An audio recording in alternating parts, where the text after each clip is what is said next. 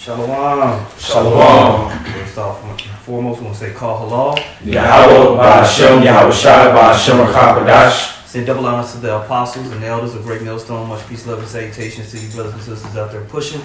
This is Great Millstone, Dallas. This lesson, what we're going to center it around is vengeances of the Lord. As we continue to preach and confess the name of Yahweh Ba'Shem, Yahweh Shai out there, raise up the hopeful elect in the spirit of the Lord, we have to remain patient and vigilant on the Lord's return. You know, we're in a condition of tyranny. We're in a condition of being subject to the manner of this world. And, you know, it's a punishment, you know. But the scripture says that we endure and overcome. The Lord is going to come and revive us and save us out of here. Today, what we're going to center around that mindset is we're going to read out of the book of Josephus. Now, Josephus was a Pharisee, you know, who kind of rose up after the time of the Lord. And he recorded a lot of history from his perspective and from his learnings and teachings on what happened, you know, to the Israelites throughout the course of history and time. He's very famous and kind of like talking about the Jewish revolt and kind of going in on that, and from his perspective of how things were going down, because he was there. He lived during those times. And so, you know, people try to discredit Josephus, but he does bring out a lot of facts and information that clear up some things that might be cloudy in history. We want to touch on a little bit of that. So for those of you who are following along and where we like to, what's the name of the site where we get Josephus from? Yeah, sacred-text.com. You can go online and go to sacred-text.com and pull up the book of Josephus. So for those of you that have bought the book, we're going to be reading from the Wars of the Jews, the section of the Wars of the Jews, because there's a couple of sections in there, a few sections in Josephus, but the section that we're reading from is the Wars of the Jews. We're going to be reading from book number 7, and we're going to start at chapter 8, right? We'll start at chapter 8, unless there's a point that you have this. Right? I just got to preach that real quick. Okay, kind. We're going to start there. So you can go ahead and turn there. We're going to read a little bit of that, but we want to touch on a little bit of mindset of how they moved versus what Yahweh Ba'Shem Yahweh Shai wants. It's kind of been the topic, so let's actually really go in on it. Quick precept. This is Zephaniah chapter 3, verse 8. It says, Therefore wait ye upon me, saith Yahweh, until the day that I rise up to the prey. For my determination is to gather the nations, that I may assemble the kingdoms, to pour out mine indignation upon them. Excuse me. That I may assemble the kingdoms, to pour upon them mine indignation, even all my fierce anger. For all the earth shall be devoured with the fire of my jealousy. That's right, man. So, hey, it's clear. Did you have a point you want to? Yeah, well, the key point is that the Lord said specifically, he said to wait upon him till he rises up to the prey. You know, our job isn't on this side to, you know, take up arms by carnal means to try to take down the Roman Empire all over again, because we are in the Roman Empire revised. So the Lord didn't command us to take up arms and to get together and try to, you know, do things within our own power, because ultimately when you do that, and when you read the ancient Sakari, what they did, that really is that's really subsetting the prophecies. You trying to force the Most High's hand by doing that when the prophecies have to play out. Okay, it was written in the prophecies that what the Roman Empire will rule, and a little horn will, you know. So these things happening are all through the spirit of power of Yahweh Ba'Shem Yahweh Shai for His will to be done at the end of the day, not your will, not our will. You know, so. Just wanted to bring that point up. Kind. So yeah, you know, Josephus, he was a part of military. He you know, actually held a fort for some time. They ended up getting defeated. He ended up kind of getting in the good eyes of the Romans, and that allowed him to kind of do some of the things that he was able to do. His perspective of the Sakari was that they was doing too much. Yeah. And you can read about that. And when you understand the scriptures and the mindset that the Lord was pushing, you know, he was right. You know what I'm saying? So if you can get Psalms 94:1, Baba Kushai. I got it. Go ahead, champ. Psalms 94:1, it says, O Lord, power to whom vengeance belongeth. O power to whom vengeance belongeth, show thyself. Yeah, man, the vengeance belongs to Yahweh Ba'Shem Yahweh Shai, man. and it's going to go down the way he wants, not the way that we contrive. All right, go ahead. Lift up thyself, thou judge of the earth. Go ahead, champ. Render a reward to the proud. Lord, how long shall the wicked triumph? How long shall they utter and speak hard things, and all the workers of iniquity boast themselves? That's right. Now skip down to 14. Verse 14, it says, for the Lord will not cast off his people, neither will he forsake his inheritance. Go ahead. But judgment shall return unto righteousness, and all the upright in heart shall follow it. Go ahead. Who will rise up for me against the evildoers? Or who will stand up for me against the workers of iniquity? Go ahead. Unless the Lord had been my help, my soul had almost dwelt in silence. Go to verse 22. Verse 22, it says, but the Lord is my defense, and my power is the rock of my refuge. And he shall bring upon them their own iniquity, and shall cut them off in their own wickedness. Yea, the Lord our power shall cut them off. And so we have to trust that. We have to trust that the Most High has a process of damnation for the nations. And we have to trust the process that the Most High, that the Lord, Yahushua himself, sent for us to do. He told us to, what was it in Matthew the 24th chapter? He says, go and preach this word into the four corners, basically. And then I'm going to come save you. So we have to trust that these words that we're speaking, waking up the hearts and the minds of the people, is the actual war. It's the actual battle. It's the actual fight. Not physical guerrilla warfare. Okay? And so, unless brothers got points, I want to go ahead and go into the book of Josephus. And we'll just make points from there. If brothers have points that they want to bring out, feel free. All right, so this is the War of the Jews, book 7, chapter 8, and we're going to start at part 1. It says, concerning Masada and those Sakari who kept it. Now, the Sakari had been around before they had captured Masada, and they were known for just being gully, man. They, it was hard to know if you did something outside of what they liked or wanted, they would kill you. Yep. Women, children, I'm talking about Israelites, not just Romans. Israelites they would kill. Okay? So we see some of this today, this energy. Go ahead.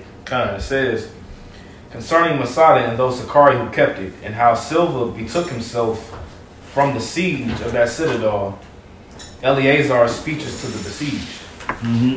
All right, we're going to begin to read part 1 here. It says, when Basis was dead in Judea, Flavius Silva succeeded him as procurator there, who, when he saw that all the rest of the country was subdued in this war, and that there was but one only stronghold that was still in rebellion, he got all his army together that lay in different places, and made an expedition against it.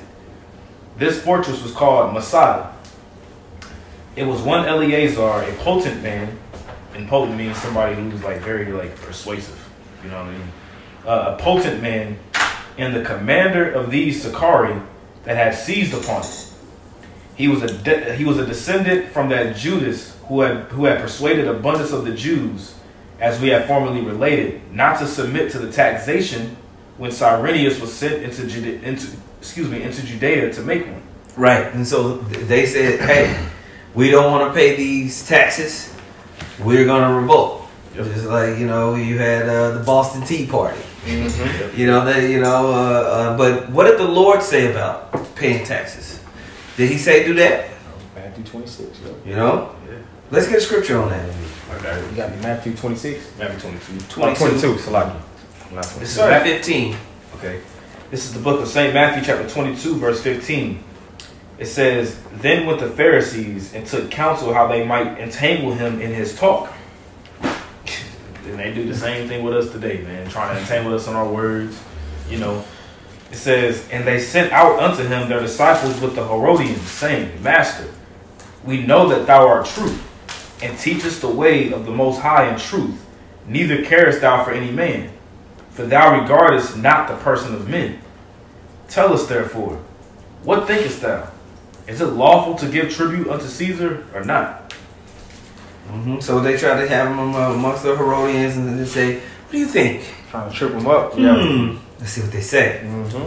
Because we can get them caught up right here. Yep. Go ahead.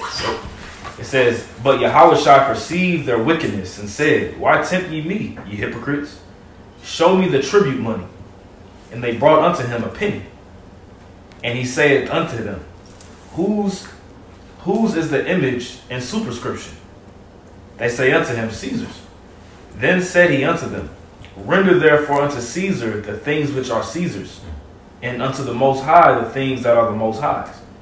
When they had heard these words, they marveled and left him and went their way. Right. And so it was basically a good breakdown. Now, was that the mindset of the Sakari? No. Absolutely not. And this mindset led to an open battle and contention that we are not commissioned to go into until the Lord comes. So, it can be sexy, so to speak, to understand these freedom fighters. So some people call them freedom fighters, some people call them, radicals. Right. Depending on the perspective. Right. Okay? But if you're looking from the lens and the perspective of what Yahushua was teaching, already right now we have a contradiction. We have a contradiction between what the Lord wants us to do as far as vengeance and what these people did. And we're just using the Sakari as an example, because the Sakari is one of many groups that was going on. Okay? But they're just at the forefront right now, and it's a good example. Easy work to teach from. Go ahead. Let's go back to Josephus. Can I get a quick precept? Yeah, absolutely. It's the book of Acts chapter 5, verse 37. It says, And after this man rose up Judas of Galilee in the days of the taxing, and drew away much people after him. He also perished, and all, even as many as obeyed him, were dispersed. Yeah, so Eleazar came out of that line. Exactly. So call and read what you had again. This is the book of Acts chapter 5, verse 37. So for those of you following, that was a great precept of water. I didn't even think about that precept. Good job. What we're reading about here about this Eleazar who's holding Masada comes from that line. Right. Of this Judas who got killed. Exactly. Doing something that the Lord said, just render unto Caesar's what Caesar's. Mm-hmm. Okay? Shoot, we were talking about taxes before we started. That was a spirit, that's actually. a dilemma, man. And we was just like, oh man, for brothers that you can't play like that. I don't look forward to tax season. No, not at all. But I'm not finna revolt against the American government. You gotta figure a way out to deal with it. Go ahead. Pay taxes. Verse 37, Acts 5 and 37. After this man, because they wanted to do this at first.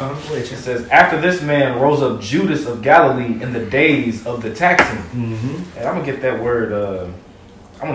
Taxing real quick. I get it. Okay. Acts 5 and what? Acts 5 and 37. I got it. Okay. So we're here in Acts 5:37. We're getting this word taxing in the Greek. Strong's G. I'll let Esau do it.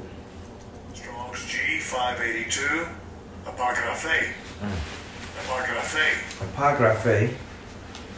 A writing off, transcript, an enrollment or registration in the public records of persons together with their income and property as the basis of a census or valuation, i.e., that it might appear how much tax should be levied upon each one. Right? Mm-hmm. So they're basically writing down what you got, what you brought in, and you have to render a portion of that unto the hegemonic state, Caesar. Mm-hmm. All right, and that's how they knew who was who, what was what. All this you had to pay. Oh yeah, how much you had, how much property that you owned, That's right. So it says, after this man rose up Judas of Galilee in the days of the taxing, and drew away much people after him. He also perished, and all, even as many as obeyed him, were dispersed. That's right. That's right. That's right. Yep. So there's another account in Luke 2 at the top, but we're gonna keep it moving. Okay.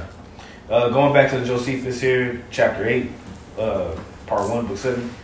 It says, I'll read that part again. It says, he was a descendant from that Judas who had persuaded abundance of the Jews, as we have formerly related, not to submit to the taxation when Cyrenius was sent into Judah to make one. Mm-hmm. For then it was that the Sakari got together against those that were willing to submit to the Romans, So people who were just doing, just paying the taxes, the Sakari was like, man, y'all some hoes. Yep.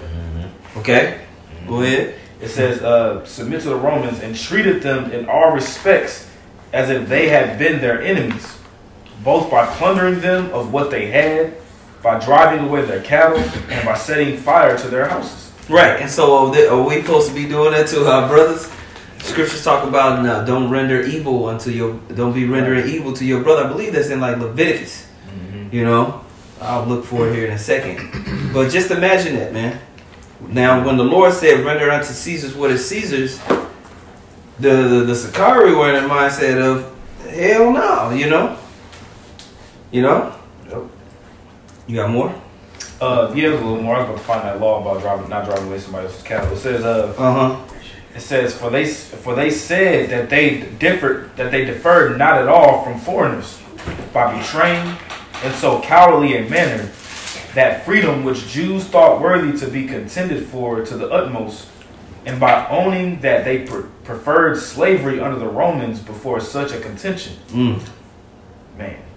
Now this was in reality no better than a pretense and a cloak for the barbarity which was made use of by them, and to color over their own avarice, which they afterwards made evident by their own actions. For those that were partners with them in their rebellion joined also with them in the war against the Romans, and went further lengths with them in their imputed undertakings against them. Go ahead. And when they were again convicted of dissembling in such their pretenses, they still more abused those that justly reproached them for their wickedness. Yeah, man. So people that was like, hey, man, y'all doing too much. Yep. Y'all killing y'all own people. Y'all pillaging, taking their goods, murdering. That's what the word Sakari goes back to, murderers. All right. So the Sakari were unjust in the way that they dealt with their brothers. And we see that today. Man. When you want to go out and do your own thing and try to produce your own thing, it can create corrupt minds to get more. Because in order to come up against the Romans, if you want to carnally come up against Esau, you're going to need to acquire a lot of resources. Oh, yeah. And the fact of the matter is, that wicked type of ambition is going to lead you to take from your people. But you're going to justify it with a sense of self-righteousness. All right, so the Sakari had a sense of self-righteousness that led to wicked deeds. And that's why when we want to take vengeance of ourselves, you want to get your lick back, usually it causes you to what? Treat other people wrong, man. Yep. Okay? Yep. Continuing on, it says, and indeed, that was a time most fertile in all manner of wicked practices, insomuch that no kind of evil deeds were then left undone, nor could anyone so much as devise any bad thing that was new. So deeply were they all infected. It says, nor could anyone so much as devise any bad thing that was new, meaning that they did everything bad in the book. Yeah, wicked, bro. They was cheating people, lying on people, setting people up, assassinating people that they felt like was not gonna go against with their agenda, not knowing what they were gonna do. When you go into the history of the Sakari, bro, there was a lot of scumbag activity. Okay, this is not the mindset that Yahweh Shem Yahushua was pushing. If somebody can get that 1 Peter. 1 Peter 2. Yeah. Start at 13. That far up. You know what? That's cool. I mean, go ahead. Yeah, that's fine. Come. This is the book of 1 Peter chapter 2, verse 13. Submit yourselves to every ordinance of man for the Lord's sake, whether it be to the king as supreme, or unto governors as unto them that are sent by him for the punishment of evildoers, and for the praise of them that do well. For so is the will of the Most High, that with well-doing ye may put to silence the ignorance of foolish men, as free, and not using your liberty for a cloak of maliciousness, but as servants of the Most High. And that's what you saw. You see a cloak of maliciousness. We're reading about this cloak of maliciousness. Okay, what verse are you in? That was the end of verse 16. Keep reading. Verse 17. Honor all men. Love the brotherhood. Love the brotherhood. Love the brotherhood. Love the assembly of the brotherhood. Go ahead. Fear the Most High. Honor the king. Go ahead. Servants, be subject to your masters with all fear, not only to the good and gentle, but also to the froward. For this is thankworthy, if a man for conscience toward the Most High endure grief, suffering wrongfully. Right. So sometimes you might have a hard master, whether Israelite or Roman or Greek, and sometimes you might have someone who's chill. Those of us that's been raised up in this truth. You got to know how to navigate, because how you move could bring wrath to the rest of the brotherhood. If you say, "Oh, he's one of those Hebrew Israelites," this is how they are. That how your actions could play out on how the whole body is viewed. This is why it's dangerous to have a group calling themselves the Sakari out there that are associated with murdering, assassinations, because that can be utilized to blanketly say this is the Hebrew Israelite movement. Right. Oh yeah. When the Lord said don't do that. Right. And that's why it has to be called out. Oh yeah. Right? Yeah. So it's a problem. Go ahead, champ. Because you can't have short-term thinking. Right. You got to think about how your actions implicate and affect the whole body. Right. That's right. Okay? I got something. 2 Corinthians 6, verse 2 and 3. It says, For he saith, I have heard thee in a time accepted, and in the day of salvation have I succored thee.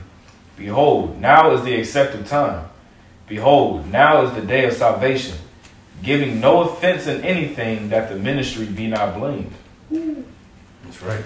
You know, and that's just, hey, that's just pretty much says what it says, man. You don't want to give an offense in nothing, so that what? Because your actions, based upon how you may feel at the moment, which may not necessarily be in the spirit, that could affect the whole body, man. That can get the whole body jacked up. You know what I'm saying? So, you know, looking at the Sakari in ancient times of how they moved and how they operated, a lot of issues of what the Sakari did put hell on pretty much all the Jews, man, all the Israel. You know, whereas it was just killing, I'm talking about Israelites just getting killed, man, because of the actions behind these dudes, man.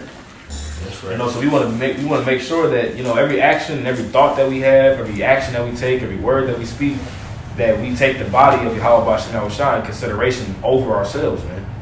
You know, because your flesh can make you want to justify yourself in your flesh, like, man, you know, man, fuck that, you know what I'm saying? But at the end of the day, is that needful for the body? You know, and they didn't have the body in consideration about how they was moving. You know, That's right. What verse? Wow. What verse was that you read, bro? 2 Corinthians 6 and 3. Okay.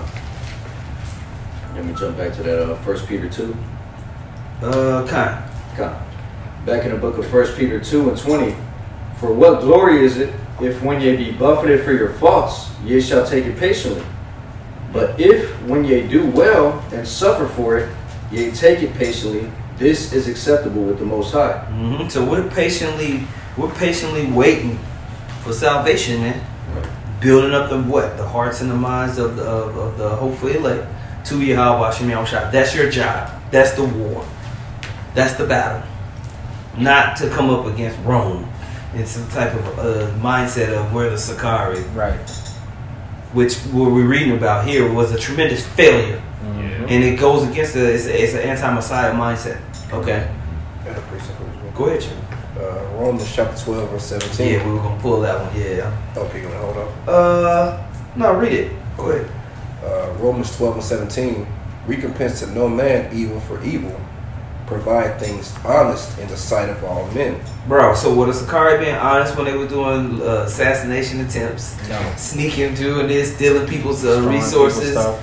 You know, they were breaking people there. And Masada, bro, if you read the story of Masada, they had a group of guys going around to everybody's house every day, breaking in their stuff, taking whatever little food they had. Yep. Okay, because they were being besieged. So it got bad. That wasn't in Masada. Wasn't it like only like 2 women and 5 children made it? Or like, Yep. and they was in like some jars or something like that. Yeah, I mean, there's an account in the Josephus of who got up out of there. 2 women, some kids. Everybody was killing. They killed themselves mostly. Okay. If it be possible, as much as lieth in you, live peaceably with all men. Dearly beloved. It said, if it be possible. And that's what Josephus was trying to say. It's possible for us to just, chill. Go ahead. Dearly beloved, avenge not yourselves, but rather give place unto wrath. For it is written, vengeance is mine, I will repay, saith the Lord. Mm-hmm. That's what, and that's what it takes, patience. Okay? More? Go ahead, Jim. Okay. Back in 1 Peter chapter 2 and verse 21, it says, for even hereunto were ye called, because Hamashiach also suffered for us, leaving us an example that ye should follow his steps. Mm-hmm. Right? And if I could say, Yahweh Shai, he really, when he came on the earth, like it says in the scripture, he made himself of no reputation, no authority, and pretty much, he could have, it wasn't written to go that way, obviously, but he was able to perform miracles, bro. Like, he was able to perform spiritually divine things. Like, you don't think if he really wanted to, like, he could have called Legion? Yeah, he could have did some stuff, man. Even when he was fasting for 40 days and 40 nights, when Satan came unto him and tempted him, mm-hmm. he said Satan offered him everything. Right. Mm-hmm. But it wasn't written for it to go that way, I got a precept to just back up what the brother's going into. This is St. John 18, and I'll start at 33. It says, then Pilate entered into the judgment hall again and called Yahushua and said unto him, art thou the king of the Jews? Yahushua answered him, sayest thou this thing of thyself, or did others tell thee of it of me? Pilate answered, am I a Jew? Thine own nation and the chief priests have delivered thee unto me. What hast thou done? Yahushua answered, my kingdom is not of this world. If my kingdom were of this world, then would my servants fight, that I should not be delivered to the Jews, but now is my kingdom not from thence. So that's the point being made. Like you were saying, Yahushua, he had the authority and the ability. If he wanted to just overthrow Rome, he could have did it. But he was set to fulfill the will of his father, man. He had to go through that course, If I could say, carnal man can't get that. Right. A carnal man cannot receive that. It's too much for them. That's a Martin Luther King spirit to niggas like the Sakaris today, to have to take the low, so to speak, in the eyes of men. Yep, Yahushua took the low, so we got to take the low. Exactly. Point blank, period. Servant is not greater than his master. I want to go back to Josephus. So jumping back to Josephus here, let's see. I'll start up here. It says, and indeed, that was a time most fertile in all manner of wicked practices, insomuch that no kind of evil deeds were then left undone. Nor could anyone so much as devise any bad thing that was new. So deeply were they all infected, and strove with one another in their single capacity and in their communities. Strove with one another. Constant infighting, constant warring, constant insecurities. We don't know who's on whose side, what's going on. This person killing that person. You see what I'm saying? Mm-hmm. Hey, did not the scripture say a kingdom that's divided against itself can't stand? That's right. So all that infighting and all that madness and niggardry, because that's all it really was. It really ultimately led to the destruction of the whole faction. Yeah, Reservoir Dog type of spirit, just dog eat dog. Mm-hmm. There ain't no honor among thieves. Right, exactly. Yep. It says, and in their communities, who should run the greatest lengths in impiety toward the Most High. Man. So Josephus is going in on the Sakari. He didn't. He disagreed. Okay, and the scriptures disagree with him. So instead of trying to call Josephus a coon, let's talk about the real perspective of what he was saying. He was there. You know what I'm saying? He was more of a visionary because he could see, like, man, this is gonna mess up everything. He was there. Like, he seen what that. He was there. He recognized that. Especially the time that he was living, he was like, bro, the Romans ruling. Right. We need to chill out. You throwing kerosene on the fire. He saw that the Lord had set up the Romans for that time. Right. And he actually prophesied that. Yep. Okay. Go ahead. God, it says, and in unjust actions toward their neighbors, the men of power oppressing the multitude, and the multitude earnestly laboring to destroy the men of power. Look at that. Man, so just consistent fighting, the men of power, like the heads, and they impressing the people, and the people trying to figure out ways to take them down. You know what I'm saying? It's just a bunch of just BS, man. It says that one part were desirous of tyrannizing over others. The one part were desirous of tyrannizing over others, and the rest of offering violence to others, and of plundering such as were richer than themselves. So they were plundering people within Masada who had more. Masada was built up. You know, it was fortified, considered an indestructible fort. So they took it over and was treating people like crap. Wow. And there is nothing new under the sun. Right. And you best believe the Sicarii are back. Oh, yeah. All right? And they're going to go through the same process with the modern Romans. Oh, yeah. All right, go ahead. Yep, continuing on, it says, they were the Sicarii who first began these transgressions, and first became barbarous toward those allied to them. They became barbarous to those allied to them. Go ahead. And left no words of reproach unsaid. Bro, do we not see that today? Man, bro, yeah. Man, those who were allied with them, they were barbarous to them and left no words of reproach. Go ahead. You try to correct them. You got it. Man, you got it. This is James 5:8 and 9. It says, "Be ye also patient, establish your hearts, for the coming of the Lord draweth nigh. Grudge not one against another, brethren, lest ye be condemned. Behold, the judge standeth before the door." Like I say, the Sicarii, they was going wreaking havoc upon everyone else, even Jake, our own people. Man. Yep. I have a precept if you don't mind. Yeah, since we're in James 4:1. From whence come wars and fightings among you? Come they not hence, even of your own lust, that war in your members? Dang, good. And it says in verse 2, ye lust and have not, ye kill and desire to have, and cannot obtain. Ye fight and war, yet ye have not, because ye ask not. So ultimately their acts were not through faith, but just trying to just manhandle the situation. Right. You know? Yep. Go. Continuing on, I'll read it again. It says, they were the Sicarii who first began these transgressions, and first became barbarous toward those allied to them, and left no words of reproach unsaid, and no works of perdition untried, in order to destroy those whom their contrivances affect. Yet did John demonstrate by his actions that these Sicarii were more moderate than he was himself. For he not only slew such as gave him good counsel to do what was right. So the Sicarii was doing all this, and this dude right here was like the extreme of the extreme. Yeah, he was like wicked. Okay? Yeah. You slew him, the one that gave him good counsel? You gonna slew your counselor, yeah. You gotta remember, and I want to be fair, this is from Josephus' perspective. Right, exactly. All right, this is his account. Right. Okay.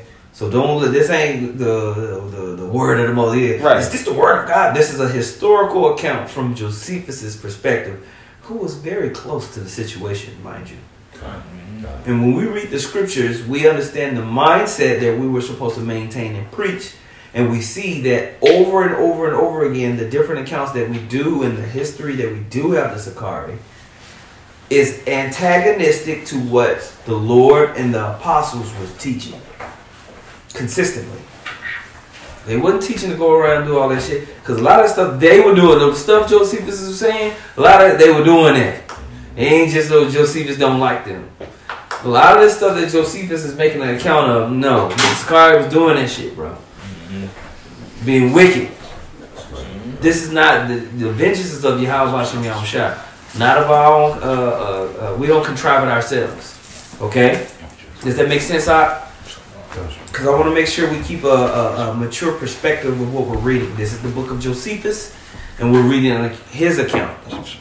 Okay? But it's a good history lesson as far as understanding, because it's very easy to get wrathful, because it feels good. Right. You know? We need to take these people down. F Esau. We ain't paying any tax. We our own nation. You know, my flesh part of me roots for the Sakari. You're like, yeah, get them niggas, like take down Rome, they fucking niggas, you know what I mean? But the spiritual part of you is like, no, that ain't what the Lord said. Yeah. Vengeance is of the Lord. Right. Okay, so there's this glorified aspect of who the Sakari are as this tight knit group that were fighting against the Romans. That's not what went down. Mostly they were some hoe ass niggas. Right. And we see that today. Mm-hmm. Very self-willed. Just saying. Okay. Going back, it says, yet did John demonstrate by his actions that these Sakari were more moderate than he was himself. For he not only slew such as gave him good counsel to do what was right, but treated them worst of all, as the most bitter enemies that he had among all the citizens. Nay, he filled his entire country with 10,000 instances of wickedness, such as a man who was already hardened sufficiently in his impiety towards the Most High would naturally do. Mm-hmm. For the food was unlawful that was set upon his table, and he rejected those purifications that the law of his country had ordained, so that it was no longer a wonder if he, who was so mad in his impiety towards the Most High, did not observe any rules of gentleness and common affection towards men. Again, therefore, what mischief was there which Simon the son of Georius did not do? Or what kind of abuses did he abstain from as to those very free men who had sent him up for a tyrant? What friendship or kindred were there that did not make him more boldly in his daily numbers? For they looked upon the doing of mischief to strangers only as a work beneath their courage, but thought their barbarity towards their nearest relations would be a glorious demonstration thereof. The Idumeans also strove with these men who should be guilty of the greatest madness. For they all, vile wretches as they were, cut the throats of the high priest, that so no part of a religious regard toward the Most High might be preserved. They thence proceeded to destroy utterly the least remains of a political government, and introduced the most complete sense of iniquity in all instances. Right, and so basically they created an all-out war in the land by their short-sightedness because they didn't agree with the high priest and basically them being subject to the Roman authority and rule. So any type of compromise that the priesthood was showing towards the Roman rulership, which at that time period, Rome was in its height. There was no way you were going to be able to defeat the Roman Empire with what we had going on. So someone who actually was thinking long term would have understood, yo, we need to chill, just like the Lord said, and wait on him. But the Sakari didn't do that. They basically killed off all the people who had ties, and they were basically allowing the Israelites to coexist underneath the Roman Empire. Those ties were destroyed. So now the Romans are like, okay, we gotta get rid of these niggas. Okay? Now, we was going around doing that today, what the ancient Sakari was doing. How long will we last as a group? Not long at all. You know? People who getting on, say, getting on TV, like, we don't like, these other leaders or whatever.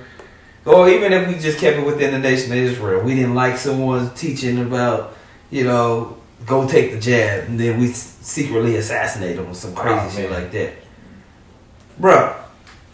Took off the map. Who was that dude that was marching through Stone Mountain a couple years ago? I just forgot. We'll take Texas guy. Yeah, the guy. One of the people shot themselves on accident. I can't remember his name. I forgot that nigga name. Yeah, he fell off the face of the earth. I mean, then you even had groups. Yeah, that's him. Back in the day, like Yahweh Ben Yahweh's group. He's a fed, probably, man. Doing all types of stuff, bro. All of those movements that was living by the sword. We can get that scripture. I got it right here. Yeah, that Yahweh Ben Yahweh. Yeah, they were like they took over like the projects, like the intent. Like you said, that flesh, like get these scumbag ass drug dealers out of here. So they got them niggas out of here, but that's not the way of Yahweh. But they were being corrupt too. Yeah. You know, when all the information came out on some of the things that they were doing, yeah, they put people to death, doing all types of stuff, man. Yep. A lot of that, like some of the stuff was maybe false allegations, but some of the stuff was not false allegations. It was verified, like facts. Like, you know, Esau would sit and watch you for years, and let you build up stuff, man. Case on it, yo. And put it in there, man. Have again, and then you read it and like, ooh, Put you away forever. Ooh, you did that, and then they show the proof of it. It's like, ooh, you know. You need that rope to hang yourself. You know. But I got that in Matthew 26. Go ahead, champ. St. Matthew 26, and I'll start at verse 50. It says, and Yahushua said unto him, Friend, wherefore art thou come? Then came they and laid hands on Yahushua and took him. And behold, one of them which were with Yahushua stretched out his hand. And in another account, it'll just tell you Peter. That's who was with Yahushua. It says, and behold, one of them which were with Yahushua stretched out his hand and drew his sword and struck a servant of the high priest and smote off his ear. And this is talking about Malchus. I forgot the other account where it actually names the name, but verse 52 it says, Then said Yahushua unto him, Put up again thy sword into thy place, or into his place, for all they that take the sword shall perish with the sword. So that's the point being made. Them that live by the sword, they're going to surely die by the sword. That's the point that he was making to Peter at that time. He was rebuking him, you know, because he knew that it was his time to be delivered up to the Romans, you know. God. Yeah, continue on. Verse 53, it says, Thinkest thou that I cannot now pray to my Father, and he shall presently give me more than 12 legions of angels? You don't think that if Yahushua wanted to take down Rome in that time, he would have? Right. Easily, too. Yeah. It says, But how then shall the scriptures be fulfilled that thus it must be? Right. Ultimately, the scriptures have to be fulfilled. Prophecy has to play out. We're gonna have to go through our course. We're not gonna be able to make a shortcut. No, we're gonna have to go out here, preach this word, and stay with that mindset. Because vengeance is gonna come from him. You understand? So that's a testimony of Yahushua. And obviously those guys don't have that testimony. Kind. So, what you got, champ? Sequarian. That's their name in the Nashville, Uncle Dodge. Oh, the Sakari? Oh, Sakari. Yeah, Sequarian. Where'd you find that at? It's on Wikipedia. Okay. And also the overview in history, which is funny. As soon as you Google their name, Alazar's thing shows up. Their thing shows up. Yeah, so they about to get the attention they want through this. They was assassins, man. Yeah. Hey, you gonna get that smoke. That's right. You gonna get the smoke you looking for. Z-Smoke. Alright. I know you're still in the same book. I can't remember if there's any more on there that I wanted to read. I mean, it really just goes into pretty much that whole story. When you go and read it, and you guys can read it, but I want you to skip to chapter 11. And we'll read part 1 and 2. And I'll let you read it. If brothers have corresponding scriptures to go with it, bring them out. So this is the War of the Jews, book 7, chapter 11. And then I'm going to read part 1 and 2. The summary at the top is concerning Jonathan, one of the Sakari that stirred up a sedition in Cyrene and was a false accuser of the innocent. Alright, it says, and now did the madness of the Sakari, like a disease, reach as far as the cities of Cyrene. For one Jonathan, a vile person, and by trade a weaver, came thither and prevailed with no small number of the poorest sort to give ear to him. He also led them into the desert upon promising them that he would show them signs and apparitions. Man, I bought this, y'all gotta get one. Yeah, because he was basically a false prophet. Exactly. He was a false prophet. And the scripture says that false prophets was going to rise. Mm-hmm. And so you have these false prophets saying, like, we're going to do this, we're going to do that. You know, look what I can do. All right, and he basically took of the people of a poor sort, people who kind of desperate in their life. They're angry. You know, you live a life destitute. You can be mobilized. You know. I got it for you. This is Matthew chapter 24. I'm gonna just start at verse 23 and read to verse 26 real quick. It says, "Then if any man shall say unto you, Lo, here is the Messiah, or there, believe it not. For there shall arise false messiahs and false prophets, and show great signs and wonders, insomuch that if it were possible, they shall deceive the very elect. Behold, I have told you before. Wherefore, if they shall say unto you, Behold, he is in the desert, go not forth." Bro, come on now. Don't do it. Wow. All right, go ahead. "Behold, he is in the secret chambers, believe it not." See that? And trust me, you got these same people back here today. They're here. Go ahead, champ. Continuing into Josephus, it says, "And as for the other Jews of Cyrene, he concealed his connivery from them, and put tricks upon them. Go ahead. But those of the greatest dignity among them informed Catullus, the governor of the Libyan Pentapolis, of his march into the desert, and of the preparations he had made for it. So he sent out after him both horsemen and footmen, and easily overcame them, because they were unarmed men. Of these, many were slain in the fight, but some were taken alive and brought to Catullus. As for Jonathan, the head of this plot, he fled away at that time." Man, what's the scripture talk about? A hireling doesn't care for the sheep, and you know, when pretty much trouble comes, you're gonna flee. You know what I'm saying?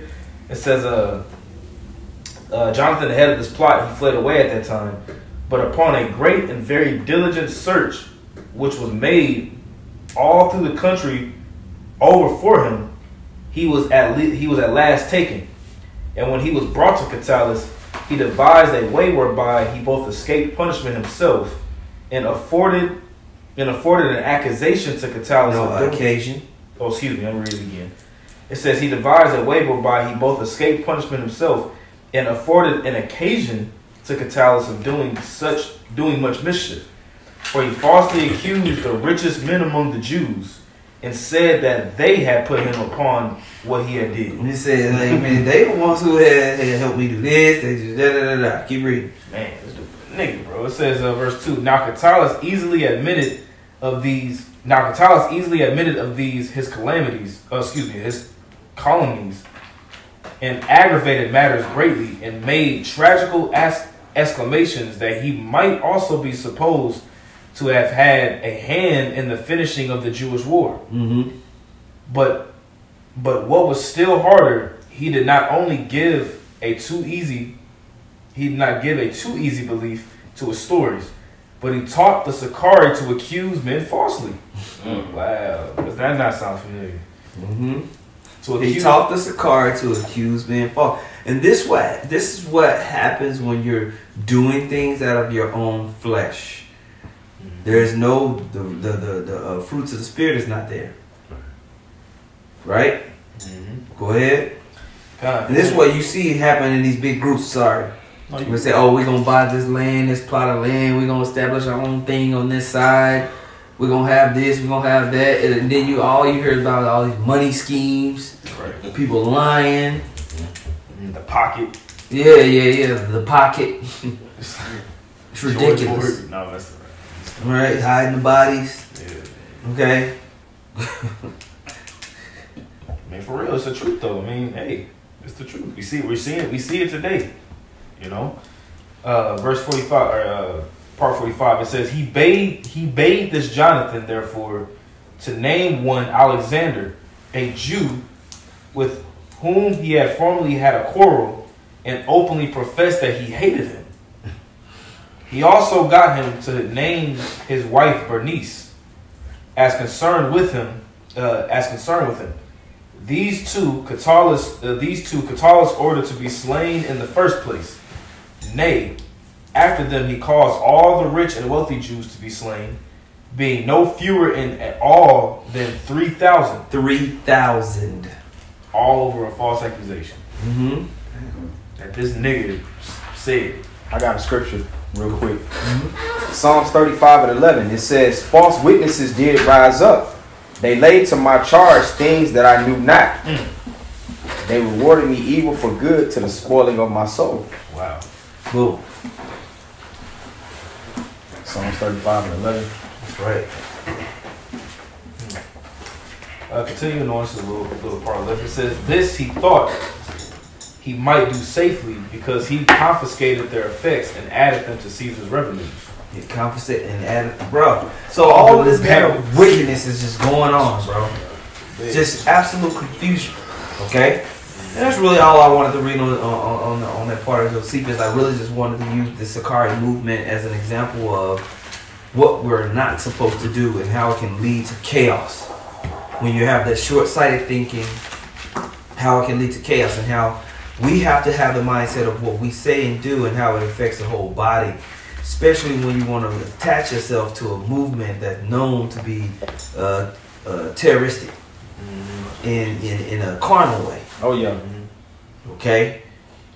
We can be terroristic spiritually and bring down strongholds and cast out principalities. Man, I was just about to grab do the confession. Yep. Right. I was just about to grab that. You know, if somebody can get the book of Hebrews, chapter 10.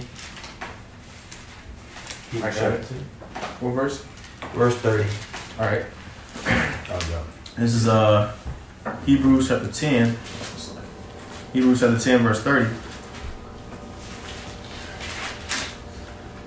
It says, for we know him that hath said, vengeance belongeth unto me. I will recompense, saith Yahweh. And again, the Lord Yahweh shall judge his people. It is a fearful thing to fall into the hands of the living power. It's a fearful thing to fall into the hands of Yahweh Shem Shah, man. You know what I mean? So we have to understand that. Okay? So trying to do our own thing can get us caught up out here. We don't want that. None of us want that. We don't want that smoke, so to speak. I got one. Okay? Yes, go champ. I don't know if you brought this out already, but this is Romans 13:1. It says, let every soul be subject unto the higher powers, for there is no power but of the Most High. The powers that be are ordained of the Most High. Whosoever therefore resisteth the power, resisteth the ordinance of the Most High. Right, and so when you coming up in that spirit and that mindset, you're going to bring attention onto the people that the Lord didn't want. Okay? The Lord said avoid. And it's not about being scary. It's about actually having a mindset of logistics and actually understanding the true nature of war and not being a child. Right. Esau's been given jurisdiction right now, man, at this appointed time. So you got to allow the Lord to take vengeance like we've been going into, man. You can't try to, force the course of the Most High's hand and do a self-overthrow. Right. Are you resisting the will of the Heavenly Father? You're being disobedient. I'll read verse 2 again. It says, whosoever therefore resisteth the power, resisteth the ordinance of the Most High. And they that resist shall receive to themselves damnation. That's right. Those that resist shall receive themselves damnation. And we saw that with the Sakari movement. Okay? So if anybody got any closing scriptures, go ahead and bring them up.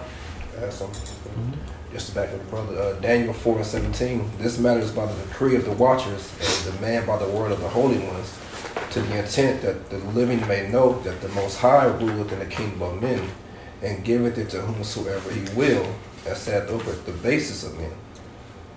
So when you the scriptures, you have to understand that the Most High rules no matter who's up, who's winning right now, who's doing whatever, but the Most High still in control.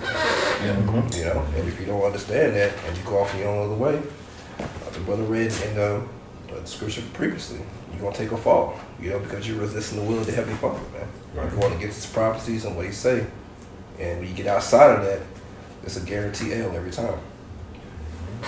That's right. Hey, That's wrong.